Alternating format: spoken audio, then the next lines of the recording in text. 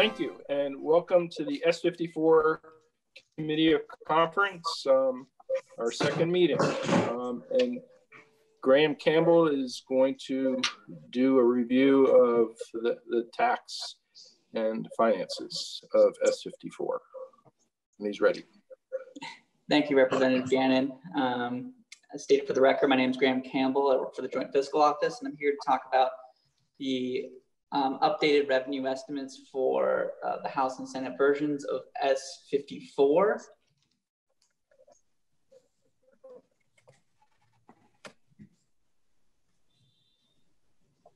Revenues, and in the House version, the sales tax revenue. I don't have a whole lot to say at this point about the fee revenue because they haven't been established by the board. So these are mostly going to be about the excise tax revenues in the bill. And before I dive into the estimates, Andrea, can you pull up the document just so the committee is looking at it or they can see? Can you email it as well so I can pull it up on my iPad? Graham, I've made you co-host if you'd like to go through it. Is this the one that was sent out earlier? Yes, you all should have it, and it's on our committee page. Okay. On the committee page? Yes. And also I've only got one device that works, so I would like it. Okay, hold on. And there's probably a lot of people that don't have it, so if you could post it on the screen, it would be great for us. I just like to scroll. Those of us with very few devices that work outside. Andrea, I'm on my iPad, and so I don't have it pulled up on my computer. So okay, I will share my screen. Thank you, Andrea.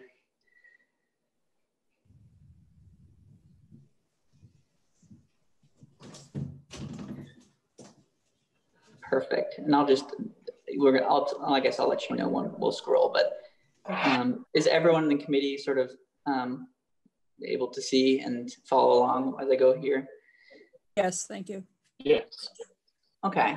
So before I dive into the revenue estimates, when I started working on these, I realized that the revenue estimates that I had done for each versions of the bill were most likely outdated. I looked at my fiscal note for the Senate version of this bill, and it was done in February of 2019. So what you're going to be seeing here are updates to the revenue estimates for both bills, because the information used in the revenue estimates for the fiscal notes that were produced at the time that these passed is no longer up to date. So these revenue estimates are updated with new information. The biggest updates include new information on per capita consumption for cannabis. There was a report done by a firm called Vicente Sederberg, which looked at Vermont's cannabis market and estimated a much higher per capita consumption rate than what we had been using in the model. So we thought the report was useful, and we added that to our model which drove our consumption number a little bit higher. We also had updated revenue from Massachusetts. So Massachusetts at the time I had done this for the House had just done its first year of cannabis. So they started in November 2018. And so we had a year of full information, but we have several more months of information that show Massachusetts markets maturing quite a bit, although it's a little bit skewed because of COVID. I mean, the months of April and May in Massachusetts were just zero sales. So the numbers are a little bit off for a typical year two, but they show a maturing market as one would expect. We updated the usage rates. Every year, the National Survey on Drug Use and Health puts out a survey on cannabis usage in the state, which showed that in 2018, modestly higher percentage of individuals had used cannabis in the past month than the previous year. And then we updated prices for cannabis across New England states. So those are the main drivers. I think the key results of these updates are that the estimates are a little bit higher than they were as of March 2020 when I did the house estimates, and they're a little bit higher than back in February of 2019 when I did the Senate estimates.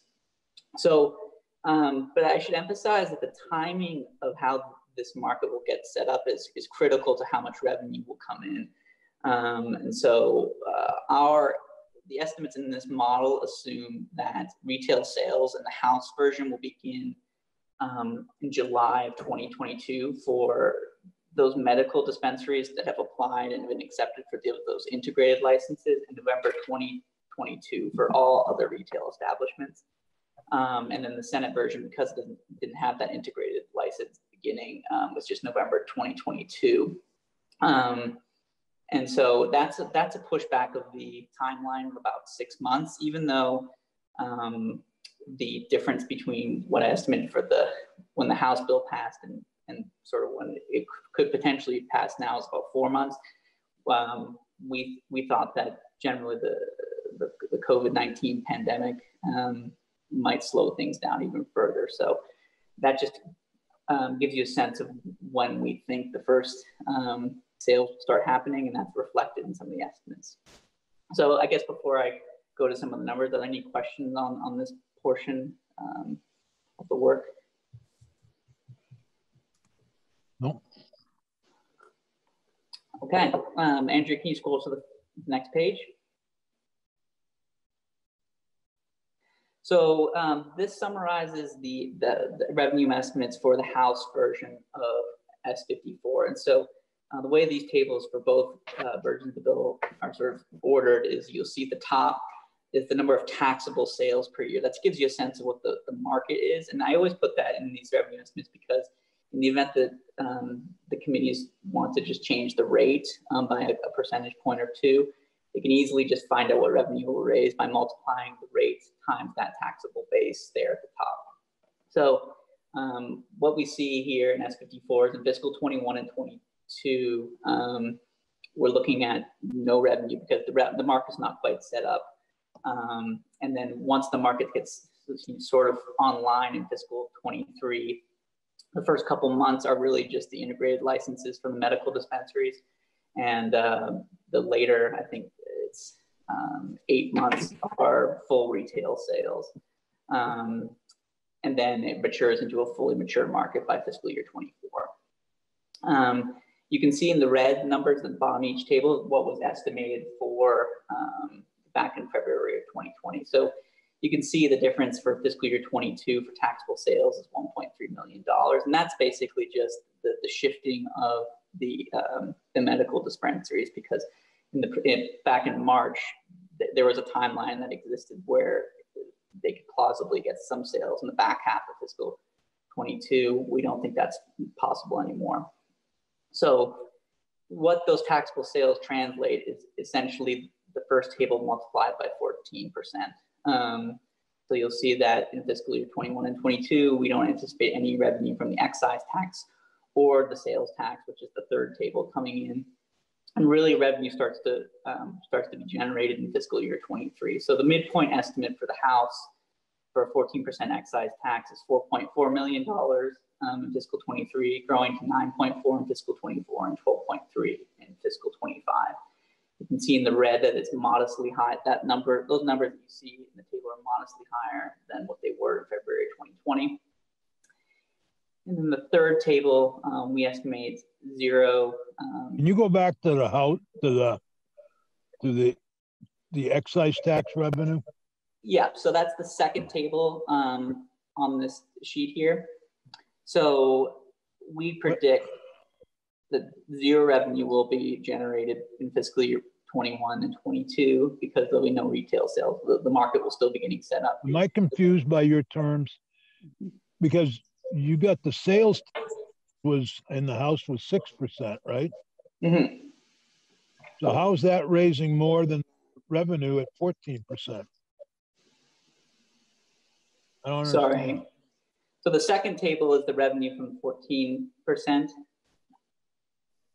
And the third table is how much revenue is going to be raised from the sales tax. Okay. So the Okay, so the 14 and the sales, that's the net? That's yeah. So if you want to know what the total revenue is for the House bill, you would add the second table and the third table. So okay, yeah. So in total revenue for the House would be 4.4 for the midpoint in fiscal 23. It would be $4.4 million plus 1.9, so $6.4 million. this is all very confusing. Oh, I see. 4.4. I was looking at the. So the first table in millions goes between a low of 48.4 million in FY24 and 90 million. And then you broke it out in the various categories in the House bill. Is that correct? The first table is the taxable sales. So that's the market. That's the amount of sales done by the retail establishments. And the reason I put that in there is it allows for. Is there, okay, go ahead. Yeah. Is there a place where you have the total revenue in the House bill and the Senate bill? Yeah, the total revenues for the House bill would be not for the House bill, but for the Senate bill. Yes, for the House bill, it's the sum of the second and third table. So if you that's all. That is the number. Yeah, for the revenue, for the total revenue for between both the excise and the sales tax revenue. But because they're split into two different funds, I put them in two separate tables. Well, actually, you have 4 different funds. Oh yeah, that's right. There's the prevention fund and the general fund as well. So, wow. But the first two tables there are the sum. The sum of those two would be the total revenue. And I can send a table showing the total revenue to the committee. But yeah, I think that's what I'm most interested in under both versions. What's the total revenue to the state? Can I jump in? Because if you're going to show that, we should also, even though you don't have a figure for it, we should include the fees. Yeah. In the House version, even though we don't know what they are. If you're going to have an all-in figure, it needs to at least note that the fees are going to be part of that.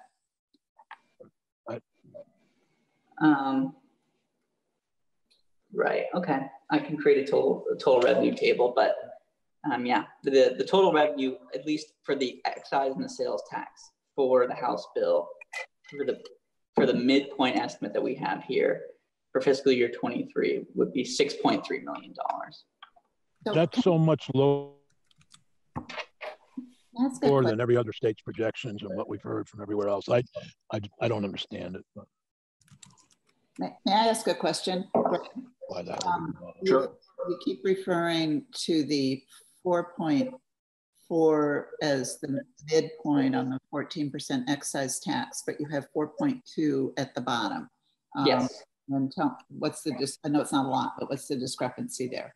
The discrepancy there is, so the red line that you see there is what I had estimated for the House bill in February of 2020 when the bill passed. What the midpoint, the 4.4 is the latest estimate. I just wanted to give a sense to the committee how the estimates have changed. So it's gone up a little bit. It's really confusing because what you normally would do is you look at the red figure, which is in italics, as sort of your answer, but what it is history, right? Yes, it's history. I apologize for the formatting. So we should ignore the red figures and focus on the black figures. Yes, I would. If you are not concerned with how the revenues have changed, then ignore the red figures completely. Perfect. Okay.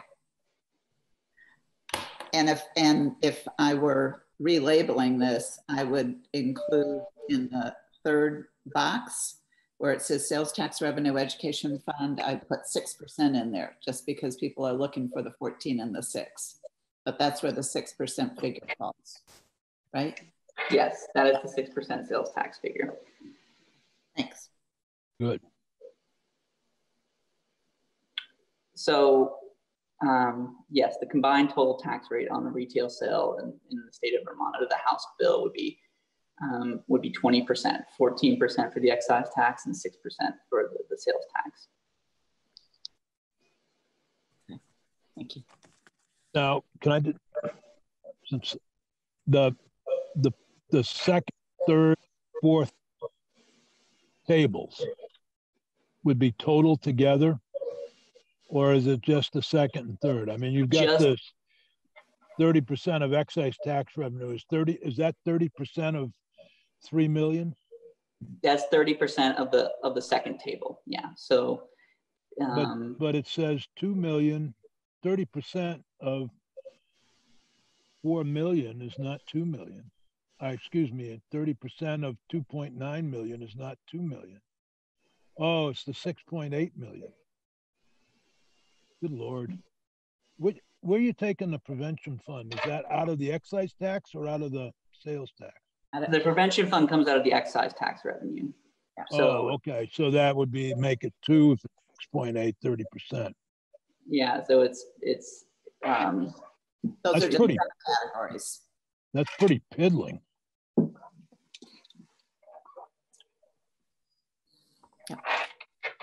yeah, and the bottom two tables just show the diversion of the excise tax revenue, which, because the excise tax revenue is the 14% figure. And so that 14% number in that second table is going to get divided 30% to the prevention fund and 70% to the general fund. So 30% of the $4.4 million in fiscal year 23 is $1.3 million for the prevention fund and $3.1 million for the general fund.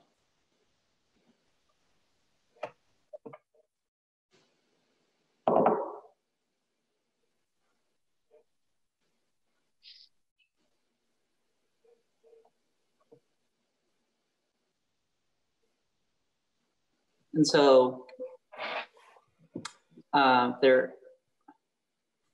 in sum, the total revenue that we expect from 20% retail, 20% tax on retail sales from the House bill. If we look at fiscal year 23, the midpoint would be $6.3 million for the House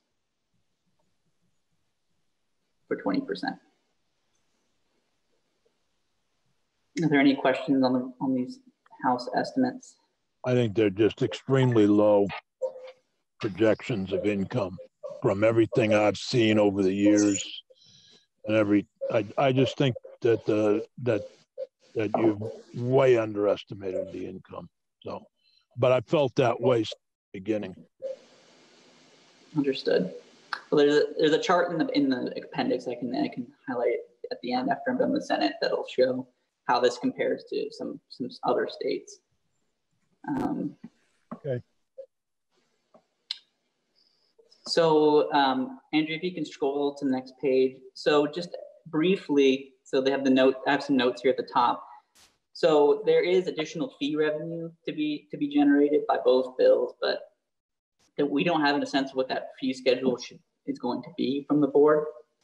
And so the fiscal note for both bills, and I think the language says the board has to establish revenues similar to the experience of Massachusetts, and which we sort of calculated to be roughly $500,000 to $650,000 per year in additional revenue to the sales, to the excise and sales tax revenues here.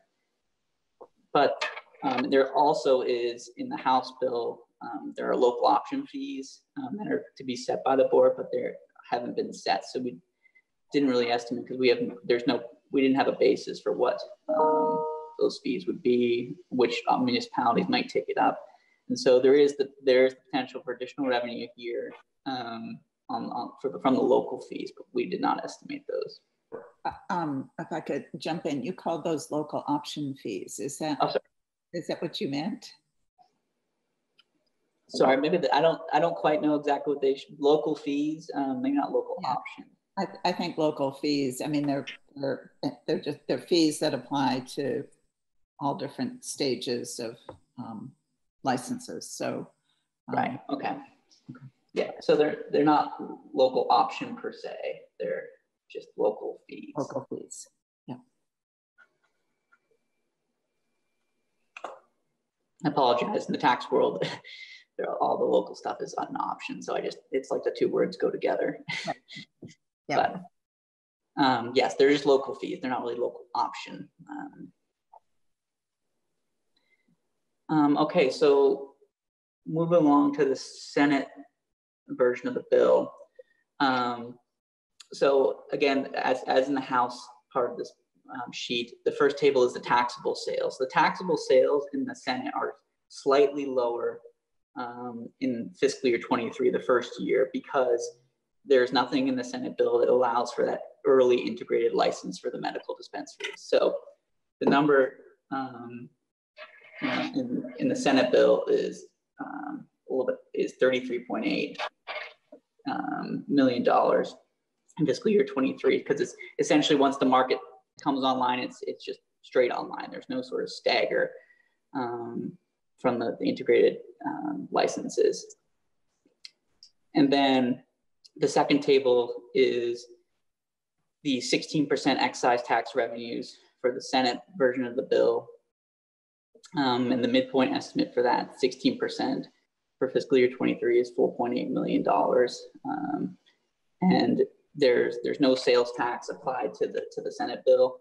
There is a potential 2% local option tax revenue. And so if assuming that every municipality that has retail sales also has a local option tax on top, you're talking another $600,000 on top of that.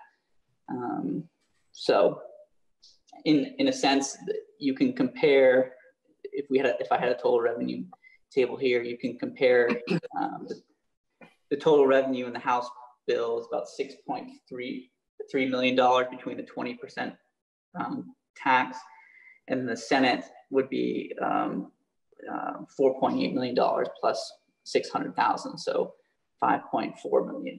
So a little bit lower in the Senate, and that's largely because the overall tax rate on cannabis is lower in the Senate version than it is in the House. May I ask a question?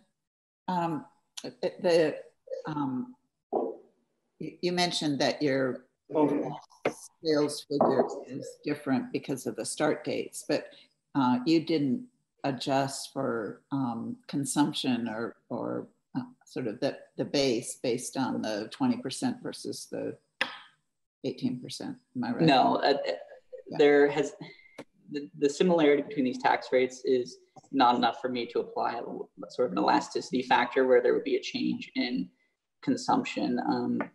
I just haven't seen the evidence from what I've read that a significantly high, or so if the difference between these two bills was 45 and 20, then there would be a difference, but not between 16% and 20%. There's just not been the evidence that I have seen to change that shows that is going to change significant behavior. And so in effect, the only thing that's changed between these two bills for the taxable sales is the timeline of the bills, not the actual underlying assumptions of the model. Yep. Okay, thank you. And so like I had mentioned for the House, there is an additional $500,000 to $650,000 per year of fee revenue here. That's not being accounted for.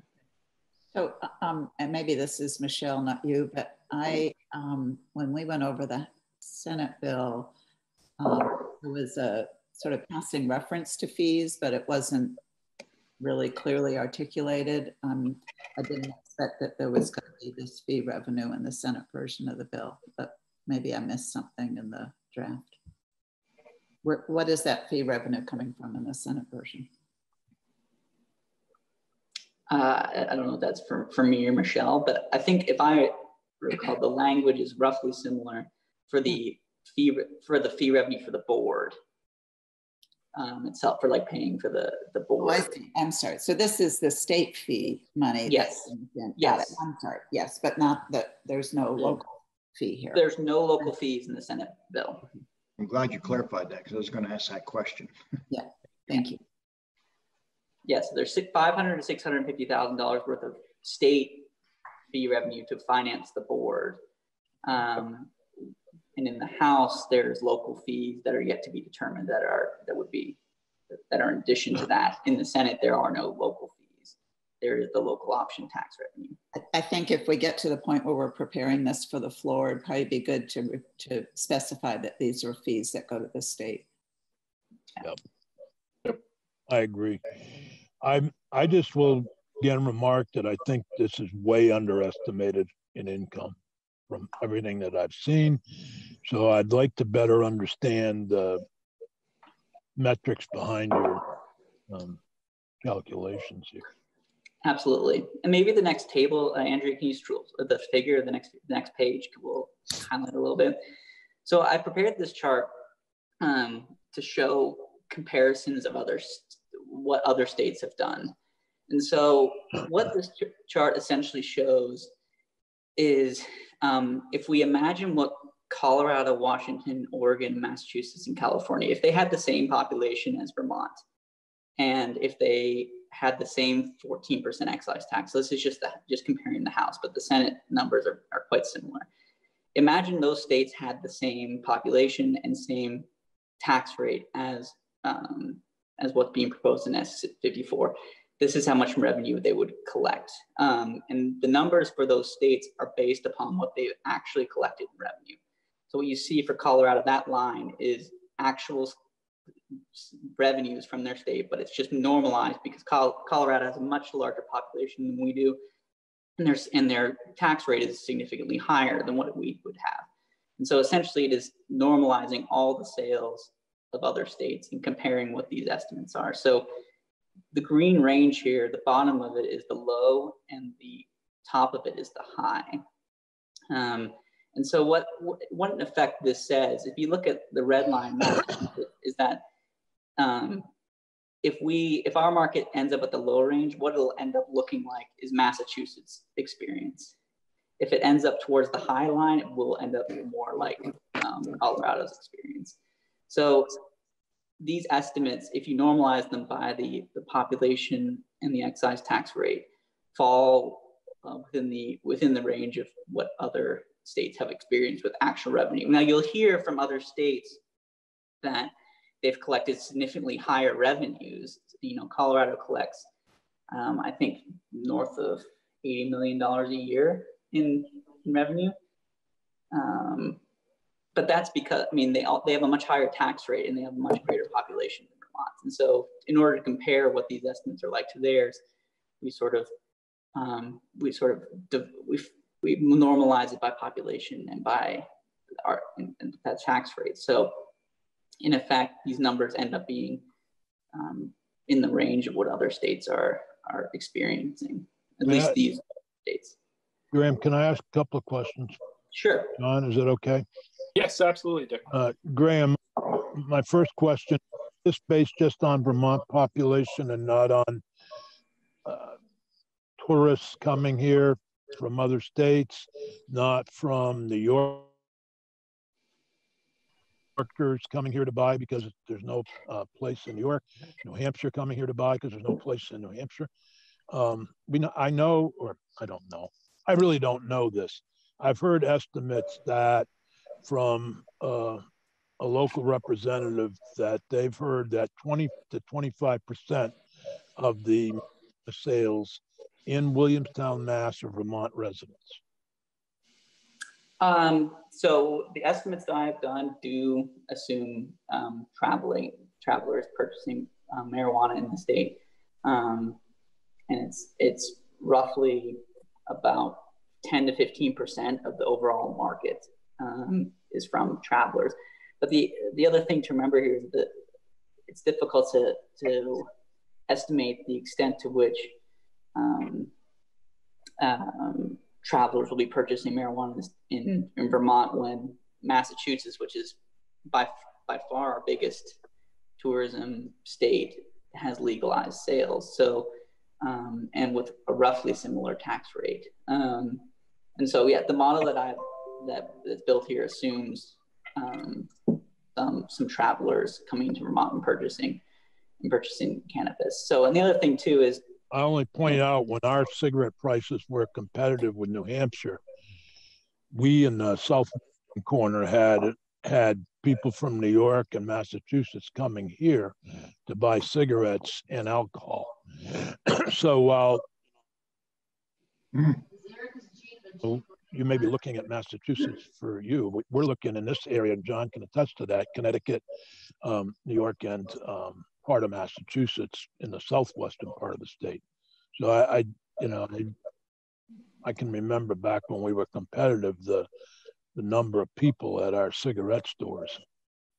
That's all changed, and I'm not complaining about the change. I'm just saying that that does affect revenues. Yeah, that you're absolutely right, and that's the. I mean, quite frankly, that's one of the difficulties of making a tax estimate for cannabis revenues, because there's so many unknowns, and every market is different. Right. And so, it's very well likely that New York residents will flood across the border into southern Vermont and purchase a lot of cannabis. And the only thing we rely as much as we can on information from other states. And one of the illustrations that I had that was helpful for me doing this was the situation of Washington and Oregon. Washington, I'm trying to remember, I think Oregon went first with cannabis. Well, Washington went first. Washington went, I can't remember which one went first, but they had a cross-border issue, and they saw significant sales happening on either side of it. Once Oregon went, they lost that border traffic. They lost that border advantage. But, just looking at this chart, the estimates that we've come up with in this green range are, they fall into the range. I can't remember which one went first, but Washington and Oregon both fall within this range. And so, we have another state that had quite a bit of cross-border competitiveness. We have two states that have relatively high usage rates. Vermont has the highest usage rate in the country, but these two states are towards the top. And so they're sort of an illustrative example of potential border issues. Now, it is possible that we might have more than those two states had, more cross-border effects, and it is possible that the people who, because when you're trying to estimate cannabis revenues, that it's not just how many people, it's how much they will buy. And so it could be a factor that more people will come, but it could also be that they're purchasing significantly more cannabis than the cross-border experience in Washington and Oregon. So I won't rule it out, but that's why we put high and low around some of these to emphasize that uncertainty. John, may I ask a question? Sure, go right ahead, Jeanette. Yeah, I got a couple too, So, John. Graham, I know that this is kind of outside of what we're actually talking about, because we're talking about direct tax revenue from these sales, but is there any way of estimating? So if you look at the 23, the midpoint, FY23, the midpoint, and then you take that amount and reduce it by the two, I'm looking at the House version here. There's still a fair amount of income that's been generated for the retailers and the growers and stuff. Is there any way of estimating the kind of revenue that might come to the state from increased income taxes on those new jobs and stuff? Or is that so far outside that we shouldn't even go there? Typically, our office doesn't do those second order effects because it is difficult to estimate not just how many retail establishments we have, but in a case like income taxes, how will those profits be divided? Will they go to higher income people? Will they go to lower income people? But the additional thing too is that it is possible that a lot of because it's a startup market and there's a lot of upfront capital costs, that the actual income that these people report might not even be positive because they're investing so much at the beginning. So it is difficult, and there's lots of other variables at play. But certainly once the market is much more mature, the state can count on probably some income taxes. And to the extent that some of these establishments use buildings that are in more disrepair or vacant, that might help our grand list in the future. When I spoke to Colorado about some of these second level effects, he sort of said the same thing I'm saying to you about income. They don't really know how much income they're getting or corporate income tax revenue. But they said the biggest thing was that a lot of a lot of the growing operations and the retail sales were taking over warehouses that had been vacant. And so that had improved their grand list. But that didn't happen until 2-3 years down the line. So I think you're right to point out that there will be indirect revenues that'll come from this, but those were not estimated for these two. Yep, thank you. Yep. Rob, you had a question?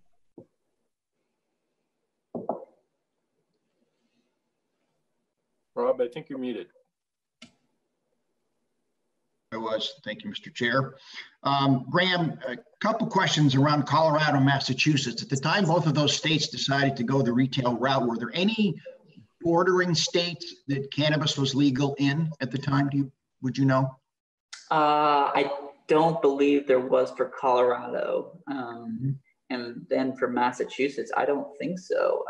Maine recently became legalized, but they, I think, just started retail sales. Right. So what I'm trying to get at is the cross-border sales that we would be potentially looking at for here in Vermont. Wouldn't it be reasonable to think that those numbers were sort of baked into the Colorado and Massachusetts numbers already?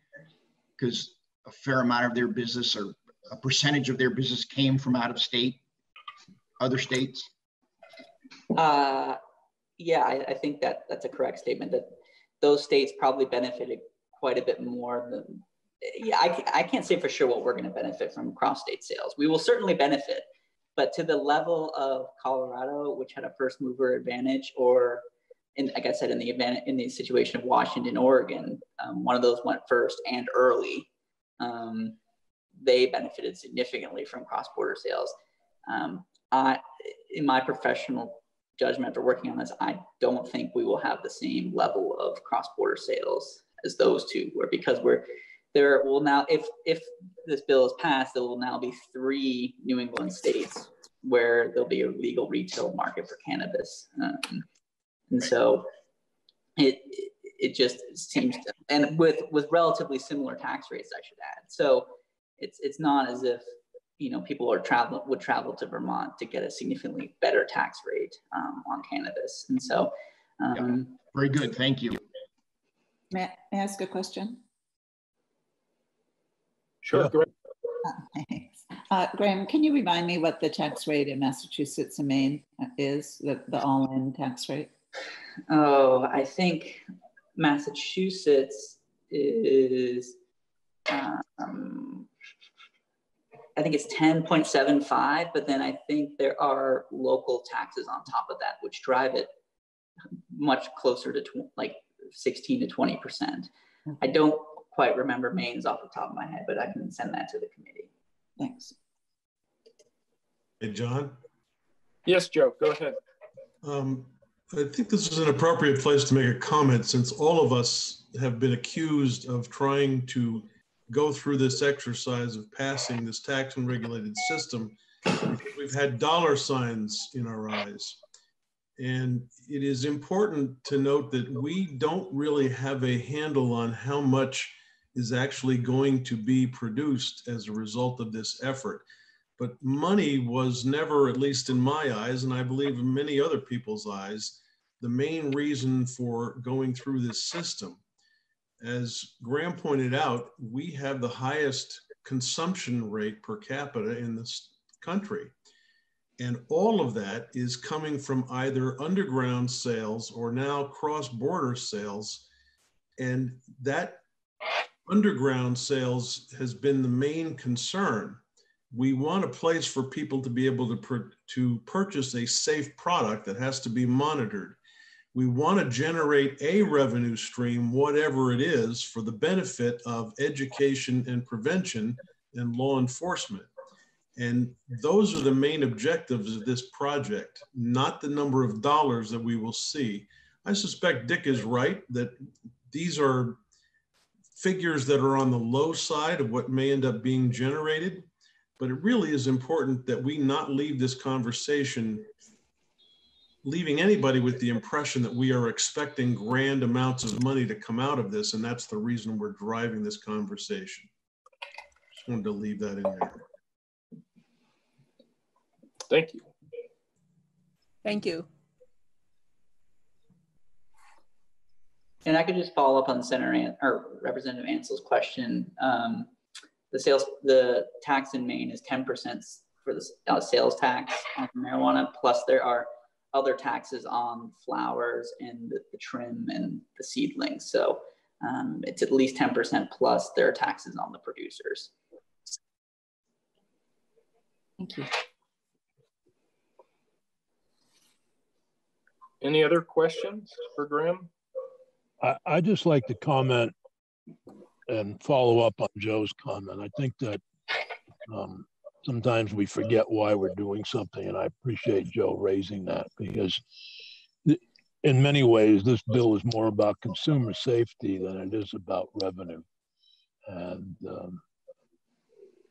I'm reminded that we have no idea what the product is people are buying unless they're buying it in another state which has certified the product, etc. So, but also I wanted to make sure I understand that in these revenues, these are net revenue, not revenue, and then we have to pay for the administration of the program, etc. Am I correct, Graham? What you're saying is right. So these are just the revenues that we were receiving. Can you show us in your models the next time we look at something like this? Representative Ansell would like to see what the fees might generate, but I'd also like to see what we're getting to in terms of the number of people who, or the cost of the administration from all the way through. And maybe the fees we currently get from the medical would be instructive.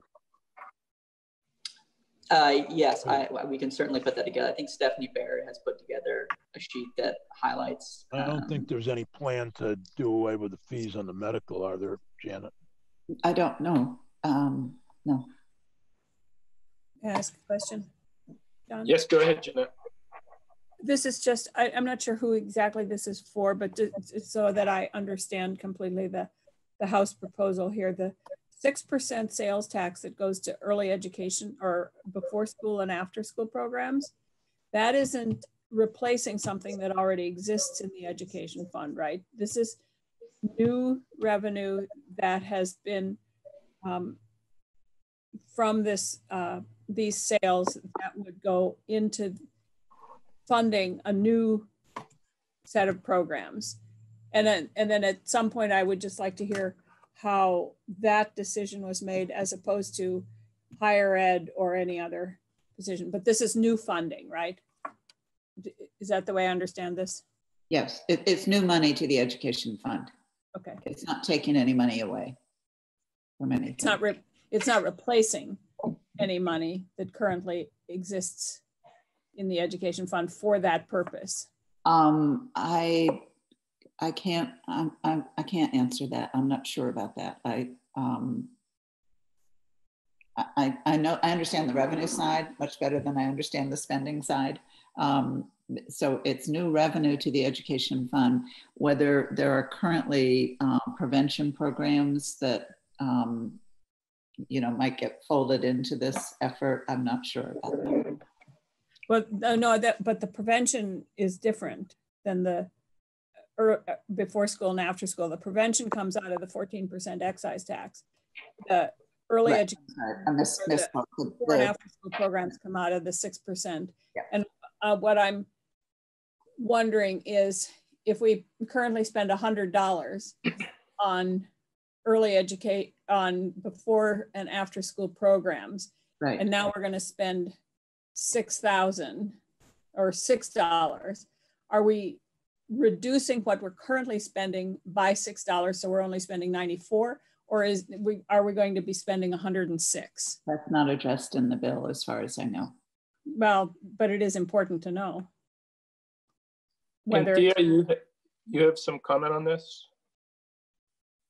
Yes, I was just going to say section 17C in the House version, which was language that I believe was added in by appropriations, says that the 6% goes to fund a grant program to start or expand after school and summer learning programs with a focus on increasing access in underserved areas of the state. So it could be going to expanding existing programs or starting new programs. But it is new revenue. It wouldn't, okay, got it.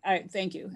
It's impossible to know within any particular school budget whether it's going to replace any money, and we don't really control that. But the amount of money, the revenue is all new, so there will be an additional, whatever that figure is, going out in grants for before and after school programs. And this came from the appropriations committee, so that they were the ones that decided it should be early education instead of higher education or whatever. It was the education committee and the appropriations committee working together, but it was appropriations that added it. Okay, thank you.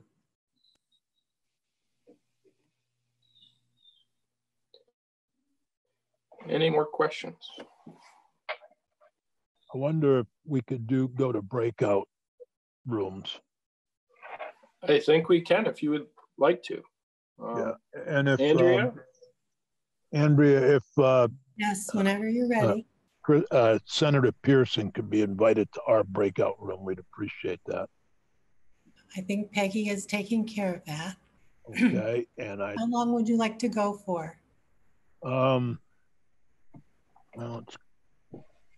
we would like Michelle for about 15 to 20 minutes, and I'm sure you'd like her too, John. So are we talking about anything in particular, Dick, here, like what we talked about this morning? Well, we're trying to, one thing we're trying to do is summarize our position on areas where we haven't already provided you with a proposal, and then coming back at you with a summary of all of our proposals, and you'd be able to see where we're still apart and then go from there. So maybe if we were to all get back together at 10:30 and give each breakout team 20 minutes to meet with Michelle, that might be, I don't know, it's up to you what you want to do.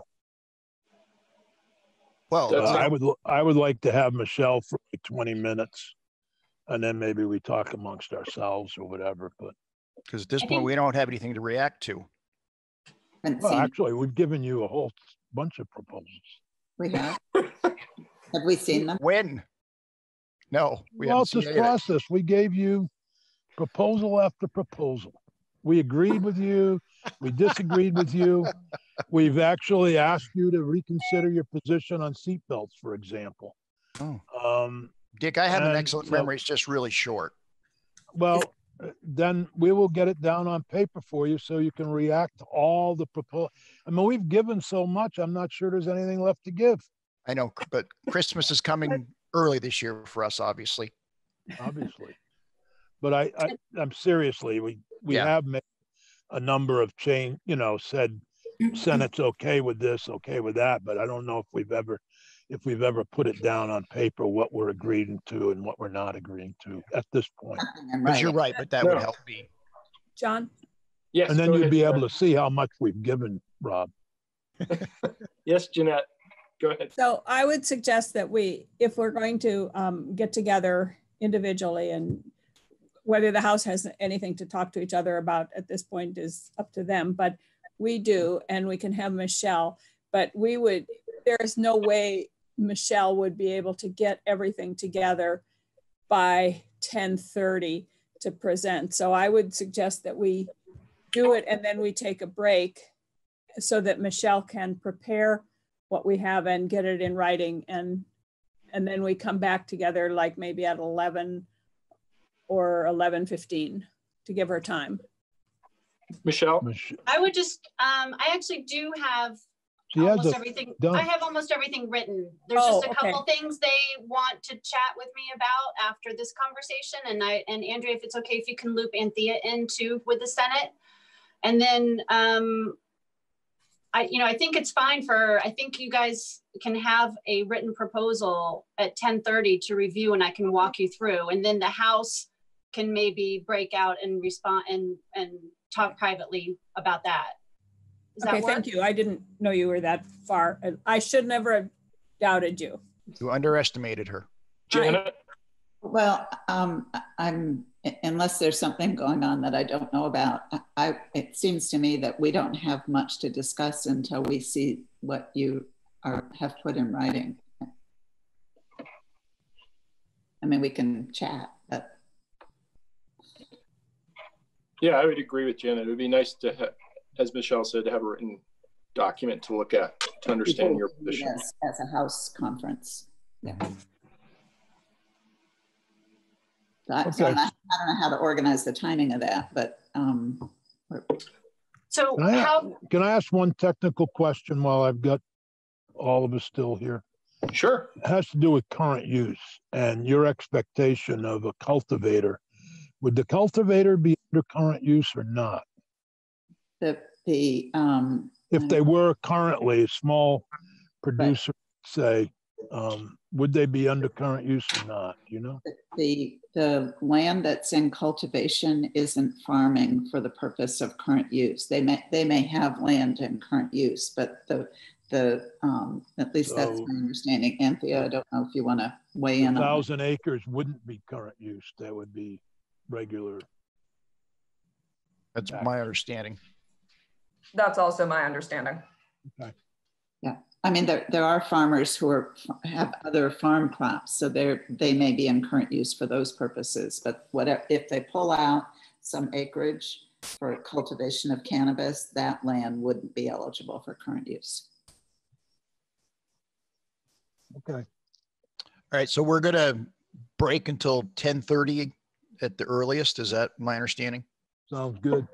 And at that point, there'll be a document that the House conferees can look at. Yes, and I Andrea, thought you were keeping track of all the things we gave. Well, we do, but we want to make sure we get everything correct. Okay, cool. I was doing it on a napkin, Dick, and I still had space left over. Oh, no. I hope you use both sides. All right. So we'll see you all back here at 10:30. Everybody will be back here at 10:30. Yeah, the House will go into breakout and just have a brief discussion. But immediately or at 10:30? Right now. Immediately. Okay. All right. Okay. Immediately. See you all at 10. Am I looking at the wrong form here? Because I get the potential timeline for S.54. Is that what we're looking at? No, there's two documents. One is the proposal, and the second the timeline. The timeline I'm not going to discuss now. I'm going to focus on just the proposal. The timeline, I wanted to start giving people an idea of what kind of dates we'd be looking at if you started to combine these things. And also because the last version was passed in March and we were looking at a June effective date. And now we're down the road, so everything's got to change. So I just wanted to start working with a timeline so people could start thinking about those things, because it does affect things like the board reporting back on fees and things like that, because they won't get going for a while. Yep, thank you. Okay, we have the document up now. Right. Okay. So everybody ready? Yep. Yes. Okay. So we're taking a look at, this is the proposal from the Senate, and I'm sorry, I should have written that up at the top there. So on the first, with regard to the regulatory authority, the Senate agrees to the House proposal of amendment, provided that the members that the governor selects for the board are confirmed by the Senate. Okay. Got it. The next one on the 12-member advisory committee, that was not in the Senate version, and the Senate agrees to the House proposal of the inclusion of the advisory committee. Next, you both had an auditor report in your versions, but the House proposed the board sunsetting the July 1st after receiving the auditor's report, and the Senate agrees with the House proposal of amendment. The next is that, as you know, the Senate version has the medical program moving over from the Department of Public Safety to the Cannabis Control Board at some point. The House version does not address the medical program, and the Senate does not agree with that House proposal. They would like the medical program to move over to the board. Okay. Next, on page 2 on appropriation, you're pretty similar there with just a little bit of adjustment, and the Senate agrees to the House proposal of amendment with whatever tweaks have to be made for the delayed effective date, considering we're a few months down the road. On appeals, the Senate agrees with the House proposal. On licenses, the House added a 6th type of license, which are integrated licenses, which would be available just to those existing dispensaries, and the Senate agrees to the House proposal there. With regard to developing tiers for licensees, both versions had developing tiers for cultivators. The House adding it for retailers as well, and the Senate agrees to the House proposal. Moving on to page 3, the Senate put in as a priority in licensing for Vermonters. The House took that out, but they put in something where you have the Agency of Commerce working with ag, providing business and technical assistance to Vermonters, and the Senate agrees to the House proposal. Next, you have qualifications, specifically around business type of organization, what needs to be filed in an operating plan, things like that. And the Senate agrees to the House proposal. You'll see top of page 4, additional oversight requirements. The Senate agrees to the House proposal. Requirements for banking and financial transactions. The Senate agrees to the House proposal. So now we're going to skip down to page 5 in public records. The Senate agrees to the House proposal. And sorry if some of the lines are a little wonky. We were trying to work kind of quickly there in our breakout. That's okay. So at the bottom of page 5 is the racial and social equity provisions. A lot of these are the same, but where there were differences, the Senate agrees to the House proposal. You'll see, though, at the end of that section, which is on page 7, there's one point where they didn't agree, and that just has to do with the Senate. The House proposal doesn't address the medical program at all. And in the Senate proposal, because they did move the medical program over to the board, they were looking at all of that. So they wanted to have consistency on the criminal background checks between the adult use and the medical program for dispensaries. So they wanted those to be consistent in terms of background checks. And then you'll see at the bottom of page 7 in blue there, a note that the Senate wanted to raise the issue of cannabis expungement that passed May I? in S294. Go ahead, Dick. S294, the Senate passed a major expungement bill. Unfortunately, it got over to the House and COVID hit, and the House Judiciary Committee was not able to take it up. At that time, I've been in conversations with Representative Grad about perhaps moving the cannabis expungement issues to another bill. We are in agreement that given all the emails we received about social equity and racial justice, that this proposal, which decriminalizes the possession of marijuana from between 2 and 1 ounces, it then automatically expunges all marijuana convictions for possession of under 2 ounces of marijuana. You may remember in the past, before we passed marijuana legalization, the possession of 1 ounce or 2 ounce didn't matter. It was still a misdemeanor as long as it was under 2 ounces. And so in many cases, there were no tests to determine whether the person had 1.5 ounces or 1 ounce or whatever. So that's the reason for that. And we feel that by expunging that, it's an important step in many of those racial justice emails that we've all received about why not do S.54, and that you should wait until you got the racial equities factor. we think that with many of the additions that the House made, and with this addition, we've addressed some of those concerns. So it's not a part of our conference committee, and I'm not proposing it be part of this bill, but I wanted to raise that so the public's aware of that, and that we are working with the House Judiciary on this issue.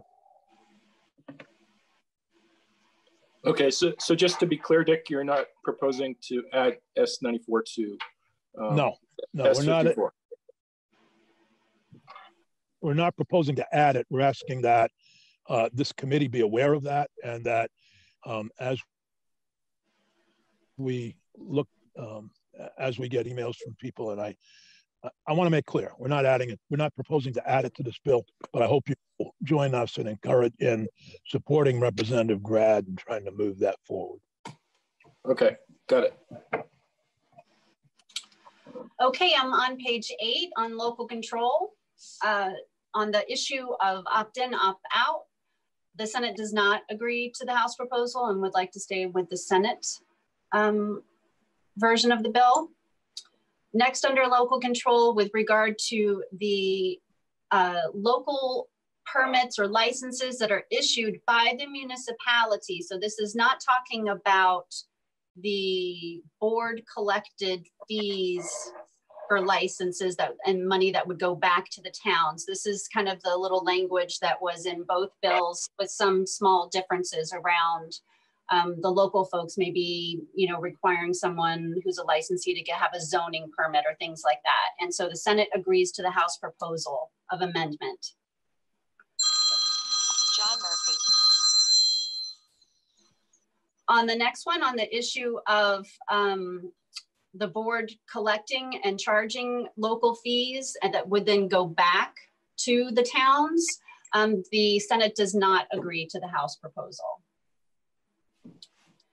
Next, on page 9, on advertising, the Senate proposes going with the version of advertising that was voted out of House Government Operations that was sent to the floor. So as you know, there was a floor amendment that passed in the House that banned all advertising, but there was quite a lot of language, substantive language that was in there that came out of GovOps, and that the Senate would agree to that, but not to the ban. Next, at the bottom of page 9, on prohibited products, on the listed prohibited products, the Senate does not agree to the House proposal. They do not agree to the shift from 100 milligrams to 50 milligrams per package, or the shift from 10 milligrams to 5 milligrams per serving. With regard, excuse me, Dick, could you explain that for me? Why you disagree with that? We want to continue to discuss the prohibited products. Oh, okay, you want to continue to discuss? Yep. Okay. It's more of a, I think there's some of what we're all talking about the same thing in many ways. We think it needs more discussion about what it exactly is our goal here, which I think is to keep these prohibited products away from kids, and how much you put in, et cetera. So we just think it needs more discussion. Okay. We're I think all agreed that we want to keep these products safe, and consumer safety is an important factor.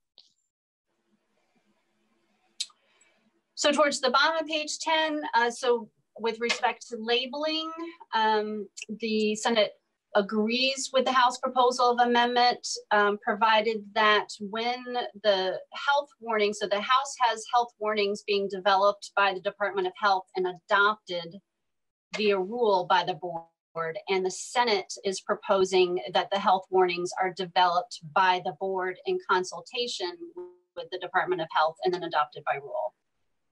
Okay. Page 11, small cultivators, there's a few things there. The Senate is agreeing to all of the House's proposals. got cultivation. that? I'm sorry. I just want to make sure they got that the Senate agreed to all of that. Yep. Got it. So bottom of page 11 on cultivation with regard to pesticides, the Senate agrees to the House proposal. And then coming down to the issue about whether or not cannabis cultivation is going to be regulated as farming or not, the Senate would like to take some more time to discuss the issue with the conferees and outside. And outside?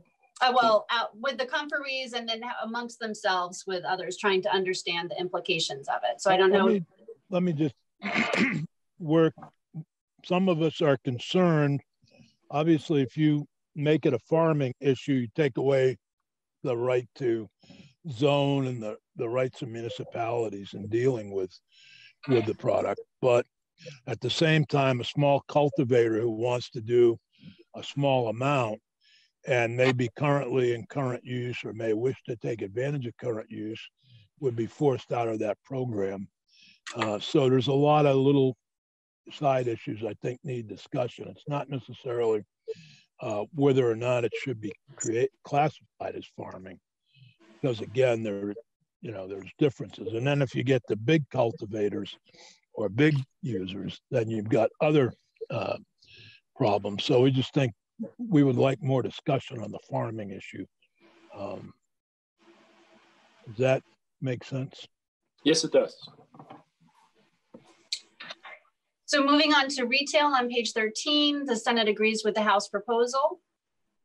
Bottom of the page on employee training, Senate agrees with the House proposal. Page 14, the excise tax. The Senate is proposing a 14% cannabis excise tax on anything that's sold at a retailer or integrated licensee, provided that 2% is designated for municipalities that have a licensed cannabis establishment. And that money would be sent to those towns based on a formula that takes into account the number and type of licensees in that town and the impact on that town. Okay, and so would that be done through rulemaking, or who would make that determination of how that money would be distributed? The board would make a recommendation to the legislature. Okay, got it. Yep. So next on the 30%,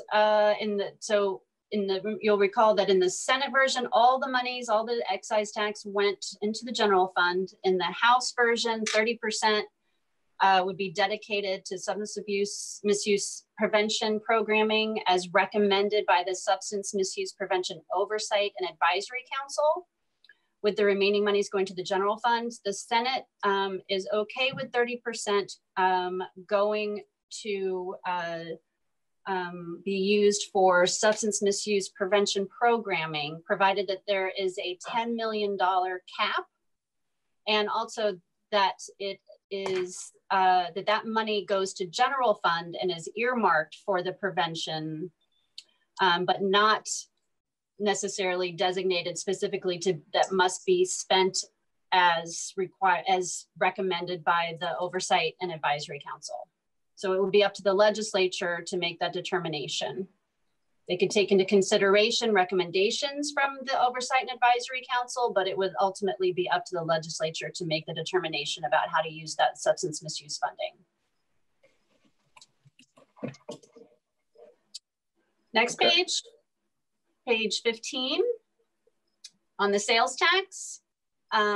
No sales tax in the Senate version. There was a 6% on the House proposal that would be used for grants for after school and summer learning programs, and the Senate agrees with the House proposal. Next on there, local option.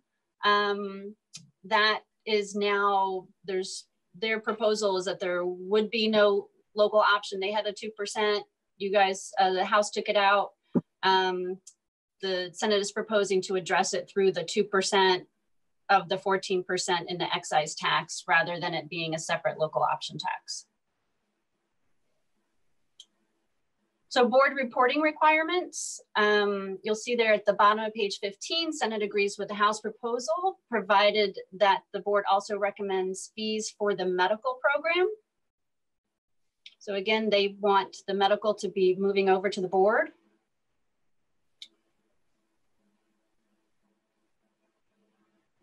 So there's agreement all there. If you move to page 18, they do not agree, as we already discussed, local fees to be charged by the board, of which monies would then be sent back to the towns. So instead of the local fees being collected, there'd be the 2% that then is distributed back to the towns according to a formula.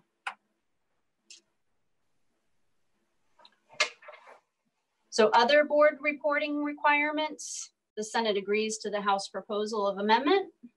May I ask a question about the local fees?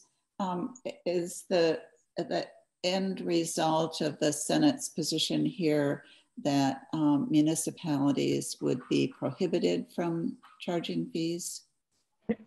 No. Oh, I'm sorry, Jeanette. Did you want to answer, Jeanette? Jeanette, you want to answer? Municipalities are already allowed to charge fees like zoning permit fees. They get $100 back for licenses for liquor establishments. They can charge business annual personal property fees. So they would still be allowed to charge those fees.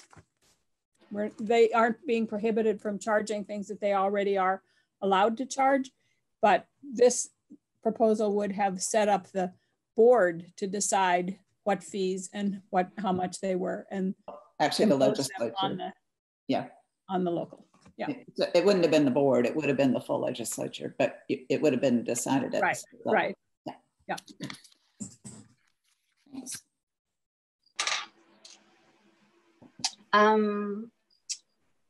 Okay, so the other board reporting requirements, as I mentioned, the Senate agrees with the House proposal of amendment.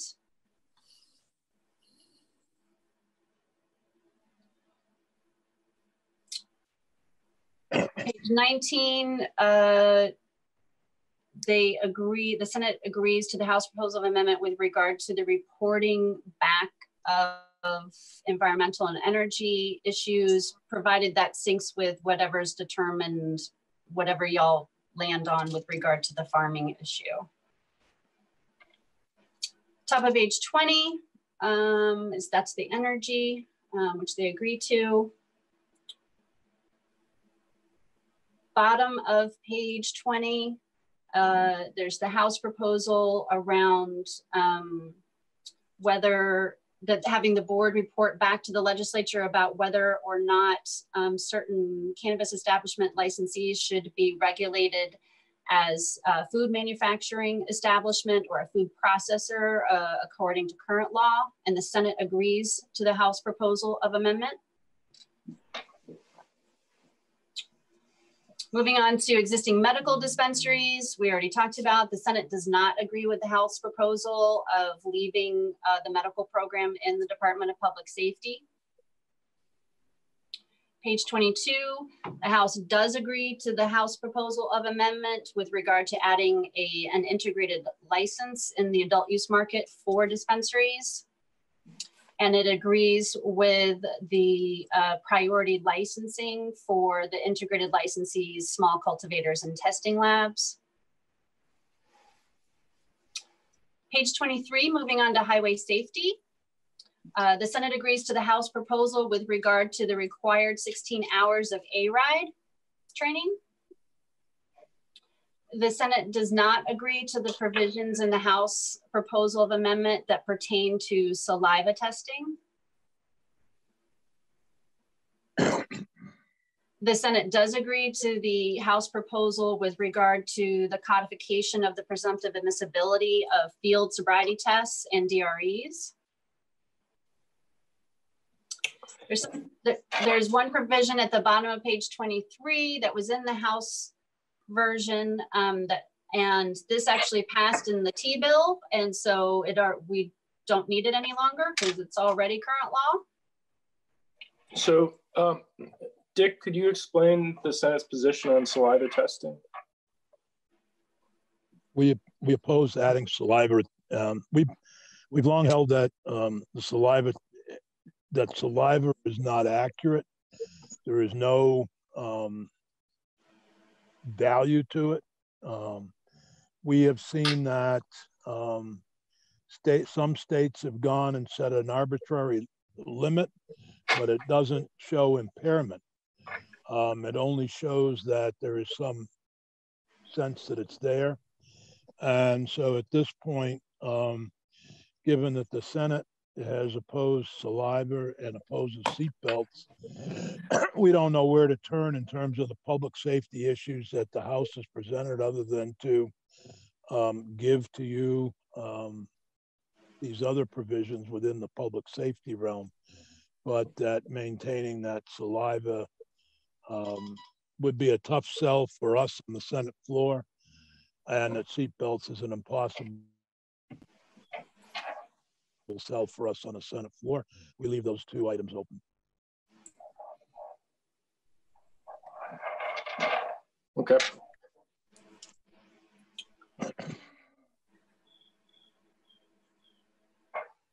So top of page 24, Senate agrees to the House proposal with regard to somebody has to make arrangements for their own independent chemical analysis, and they agreed to it for an evidentiary sample of blood, but not for saliva, because they're not agreeing to saliva. With regard to the DPS report, the Senate agrees to the House proposal of amendment. With regard to the identifying a threshold level of THC in a person's bloodstream and the report to the General Assembly from DPS, the Senate agrees to the House proposal there. As Senator Sears just mentioned, the Senate does not agree to primary enforcement of seatbelts. They do agree to the last bit with regard to the Vermont Criminal Justice Training Council reports to the General Assembly.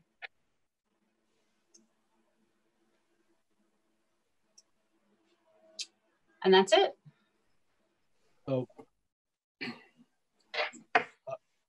I appreciate, Michelle, all that work in putting together our proposal. And if you would, look at it, what we have done is given in many areas, we've agreed with the House. I think there's about 8 areas we're still apart. I won't insult anybody by suggesting that they're not major issues, but we are actually much closer than many would believe. So we could get this done, but we need some reevaluation by the House as to where you're at on the issues where we're remain far apart, or actually in some of them we're not far apart. We need to just have conversations about prohibited products. I think we're actually fairly close. All of us want to make sure that minors as well as consumers are protected with whatever we do here.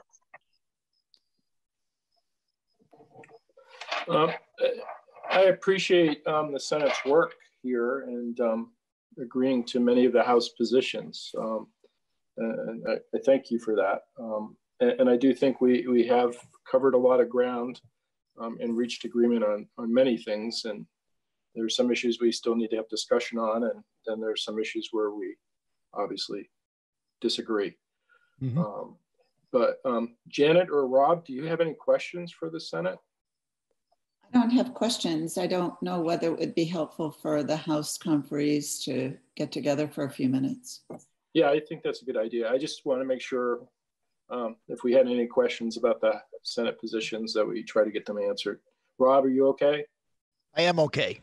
There's an expectation, you think, that we're going to get back together as a group today? Yeah, what I think we should do is take a 20-minute break out so the House can discuss the Senate proposal and then get back to the Senate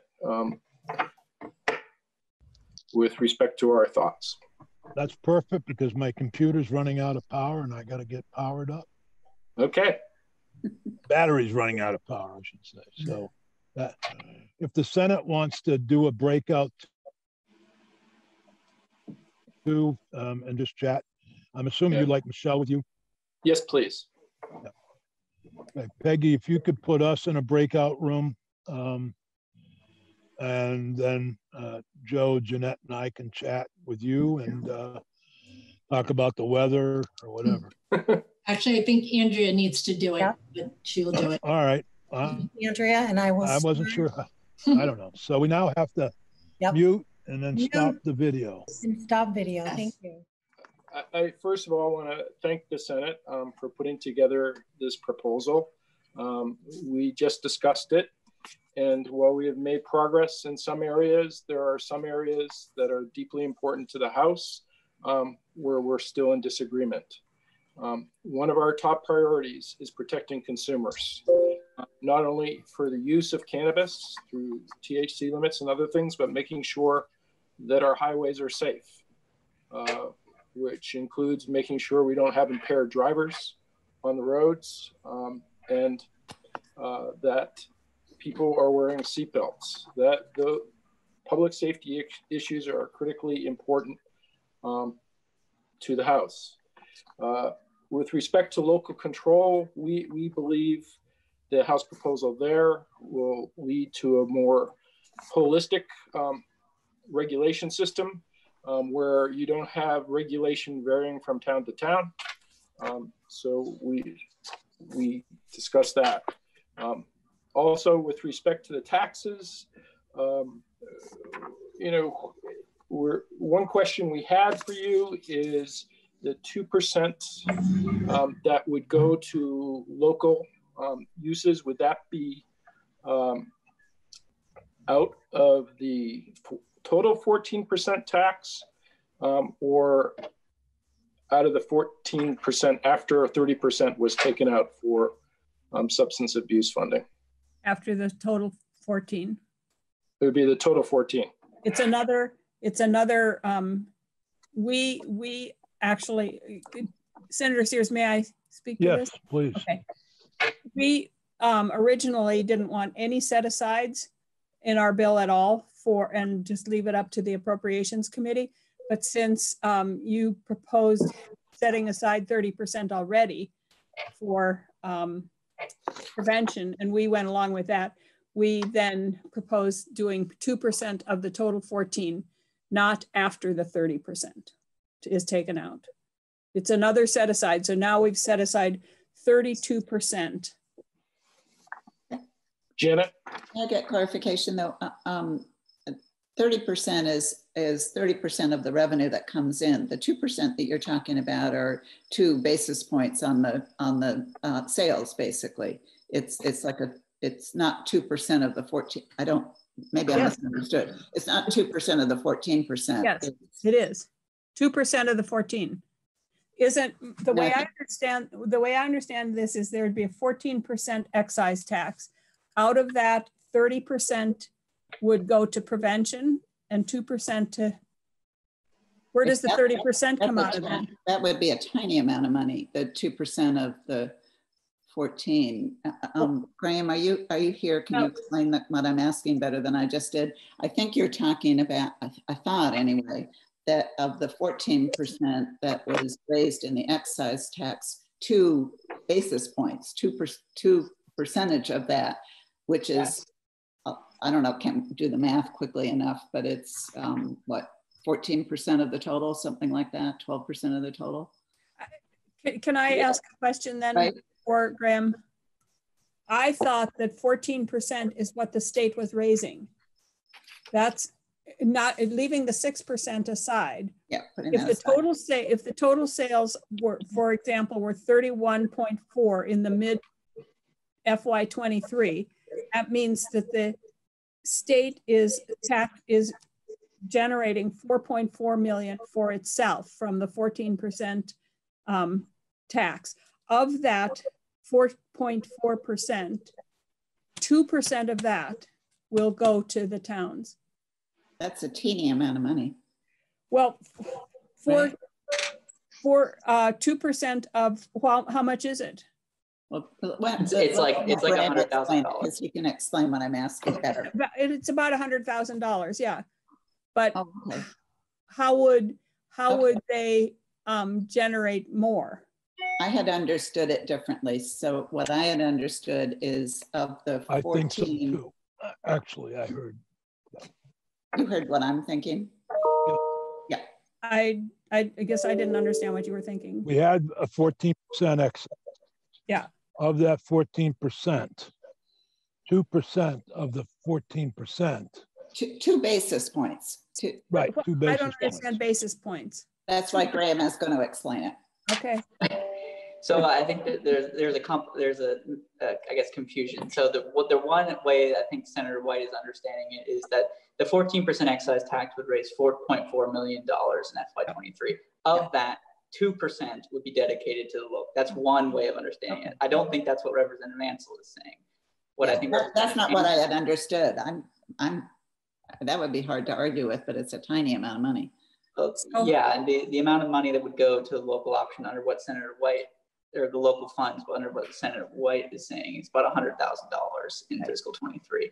Yeah. What Senator Ansel is asking is it two? So there's 14%. Is it essentially like 12? If I'm understanding what you're saying, Representative, is it like 12% excise and then 2% local option? That's what I had understood. Yes. And that's about 600,000 rather than 100,000. Yeah, that's the way I was figuring it. But okay.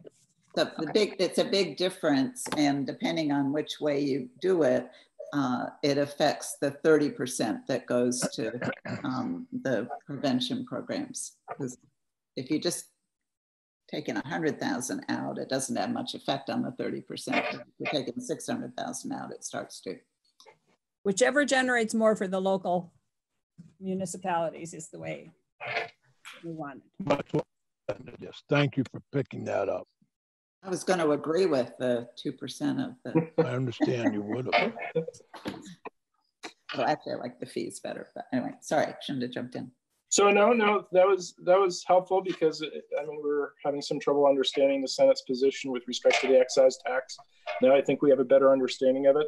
I think, you know, John, yes. Can I just ask a question then? And maybe this isn't the appropriate time, but I would like to understand more about what you're talking about with the fees. If you think the fees are going to generate much more revenue, I'd like, oh, okay. I think they generate about the same. The 600,000 is the figure, is what the 2% would generate. I think that's right. And I think the fees are roughly in that neighborhood. It's really a question of local fees would generate 600,000. They're not set yet. So until they get set, it's hard to know. Could you just, I guess for my own edification, I need to have some understanding of what that means and how they are going to get set, and how local fees could generate $600,000 without having a huge impact on the people who are the establishment owners. I mean, 600 anyway. So if you could just help me understand that at some point. Yep. I don't know if anybody wants to weigh in on it now, but I'm happy to do something to come back. Thank you. Yeah. Yep. So clearly we need to have more discussion around taxes. I mean, there's no doubt about that. I've already mentioned local control, opt-in versus opt-out, and the public safety issues. So what we would propose at this point is coming back with a counter proposal on next Monday from the House with respect to the issues that remain in disagreement between us. I just want to make clear that I don't see us far apart on prohibited products.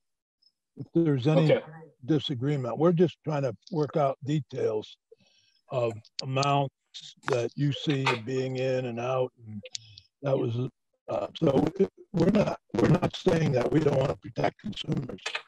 We're fine with protecting consumers. That's our our goal is one of the reasons, as Senator Benning pointed out, to even do this bill is to provide a regulated product that we're all comfortable with. I kind of liken the current system to moonshine whiskey. We don't know what we're getting. And I wasn't alive during Prohibition, I want to point out. But I've heard stories from my parents about it.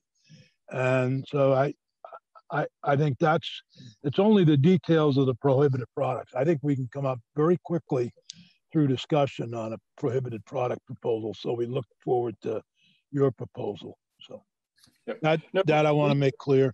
Secondly, roadside safety is a key issue for the Senate.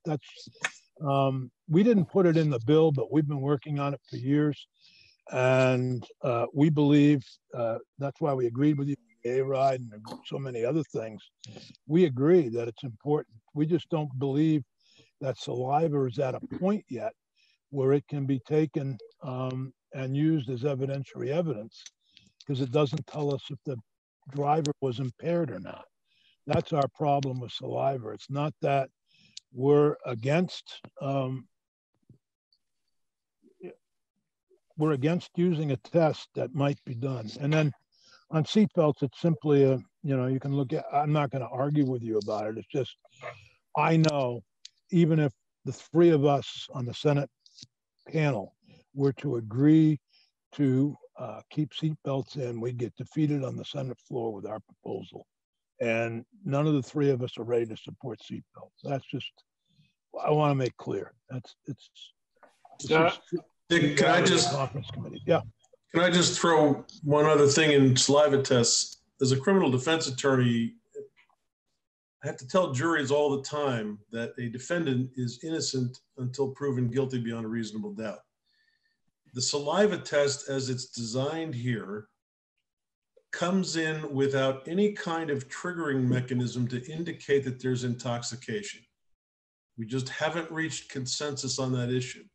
So what you're actually doing is you are placing into the mix a procedure that shifts the burden of proof over to the defendant to say, well, yeah, I had THC in my system because I consumed 2 weeks ago.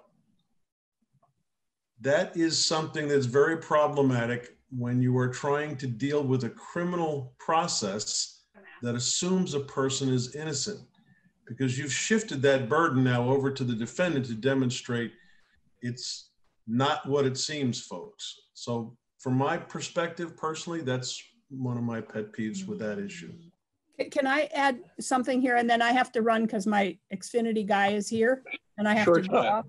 So I'm going to add 2 thoughts here. One is that even all of your safety, highway safety things are related somehow to cannabis itself, except for the seatbelts. That is not related at all to cannabis. It would have been very similar if we'd put in bicycle riders have to wear helmets. It's not related to cannabis. And my second thought is, if you could help me understand how the opt-in, opt-in, opt-out option, how one would have regulations varying from town to town and the other one wouldn't, because either one, you mentioned that you did not want to see regulations varying from town to town, and either one would. So just said that, and then I'll see you on Monday, but I have to run. I think one of the big distinctions between opt-in and opt-out is the fact that with opt-in, you can have, you're not addressing the illicit market. And that's an important feature of this. I mean, we have 2 things, public safety and making sure that we get the illicit market to get regulated. Yeah. I have to run because the guy is here too. No, I know. So when we can get explain back it in more detail Monday, later. you can tell me, okay? Well, all right. Bye. Wanted to, the issue of the medical remaining with DPS, we've heard that DPS would like to get rid of the medical program and shift it somewhere. So if there's an alternative to DPS, we're happy to look at that. Right, and I think that's an issue that we can discuss. I just tried to meeting with you on the 31st. Yes, that's is it the 31st? Yes, yeah. It is. Next Monday. God. Then we all time flies. Summer's over. Almost. But what I wanted to make sure that you understood what our top priorities are. I think we've known that. Yeah, I understand that. And actually, I don't think, yeah. Yeah, I think we're all in agreement on what the top priorities are. We've come down to 6 or 7 issues that are outstanding. Right. Whether we can bridge those issues or not, we'll find out next Monday. That's right. And that's what we'll try to work on, to give you a proposal you can think about. In the meantime, enjoy the week. I don't know if I really want to be inside all day this week, in Zoom sessions. But we'll see. I'll see Janet in a little while, I guess. I want to remind you that you're actually outside in a Zoom session. You got a pretty good office right there, Dick. I haven't figured out how to get into the pool and stay on Zoom and be pressed for a meeting. I am inside. I know. No. Thank you. All right. Thanks, John, and thanks, Janet and Bob. I'll see you in a bit. Bob. Thanks. See you next week. See you all. And Joe.